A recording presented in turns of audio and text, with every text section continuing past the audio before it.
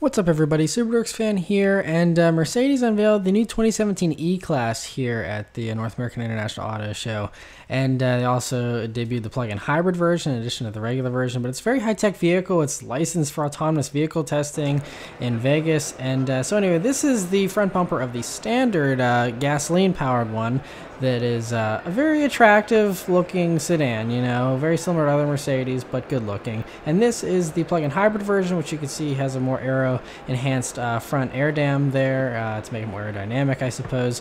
And you have those cool blue accents in the headlights that are very unique headlights. Those headlights aren't found in any other Mercedes yet, at least, but it looks really great, you know, from the back here. Very similar to the S-Class and the C-Class, but it looks good. I thought it was interesting that the charge plug was there in the back of the rear bumper. Interesting placement, but cool nonetheless. But very, you know, stylish and classy looking, and looks really great from all the angles, really. And then hopping inside it here, you can see the nice accent lighting that it has, and the metal buttons like all the Mercedes have. Just beautiful interior like all the other Mercedes. Very comfortable seats. I'll show those more in a minute, but very nice looking seats as well.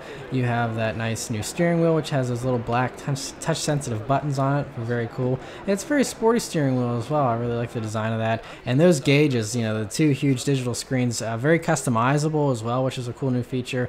And just has, you know, very high resolution graphics and looks really, really great. And so that's very impressive. I gotta say, Mercedes is at the top of their game right now, and this whole car had a wow factor sitting in it. It's like really impressive everywhere you look, and that's hard to do.